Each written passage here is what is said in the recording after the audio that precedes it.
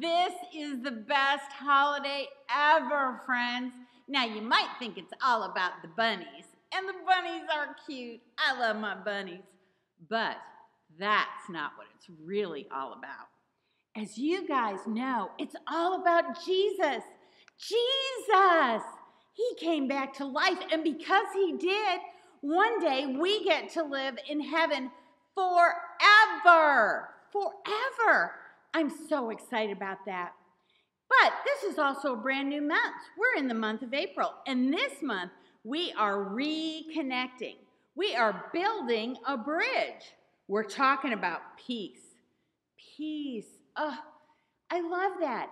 Jesus' name is the Prince of Peace. He came to bring us peace.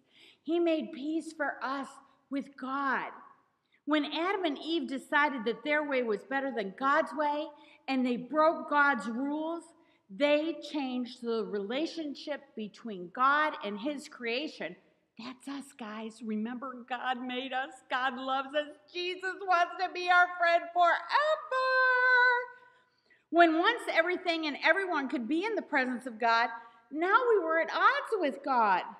God could have done anything he wanted, including just wiping us out and starting all over again. But instead, God decided to make peace with us. Ultimately, God did this through his son, Jesus.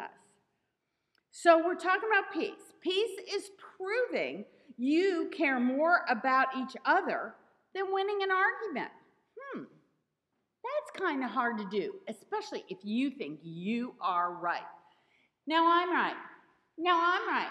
No, I'm right. No, I'm right. Instead, friends, we should be saying, hey, tell me why you think that way, and I'll tell you why I think this way. And then, guess what? That's where our bridge comes in. You can reconnect. You can build the bridge of friendship. I love our memory verse this month. It comes from Romans 14:19, and it reads like this. So let us do all we can to live in peace, and let us work hard to build up one another. Now, that building up isn't like building a bridge or building with blocks. That kind of building up is encouraging. It's encouraging others. It's saying, wow, I love you as my friend. You take good care of me. Wow, I love you. You have the most beautiful smile. Wow, I love you. You make me laugh when I hear you laugh because you have the most wonderful laugh. That's the kind of building up we're talking about, friends. This first week, of course, we're talking about Easter and God's big plan for us. God made peace with us. Jesus came into the picture and he said, I have been sent by God. I've been sent by God to tell you how much God loves you, how much God wants to be in relationship with you. And then to prove it beyond any shadow of a doubt, he stretched his arms out on the cross and took our sin on him. So that when we say, God, we believe in Jesus, we believe he died for my sins, we believe that he is your one and only son, and that he died for us. And when you say that, friends, that relationship with God is like he throws open the doors to heaven, and he says, come in, my child. And that's how you can be best friends with Jesus for the rest of your life. For the rest of your life. Not only our life here on earth, but when our bodies get old and tired and it's time for us to leave this earth, we get to be in heaven with Jesus forever. What an amazing truth. So happy Easter, my friends. Happy Easter. Jesus is alive. Jesus has risen. He has risen indeed. Hallelujah. Hallelujah. Let's pray.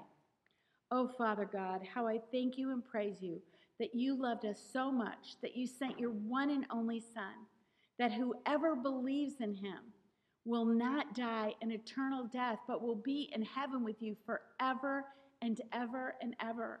And we'll see all those people that loved you before us and have gone to heaven before us.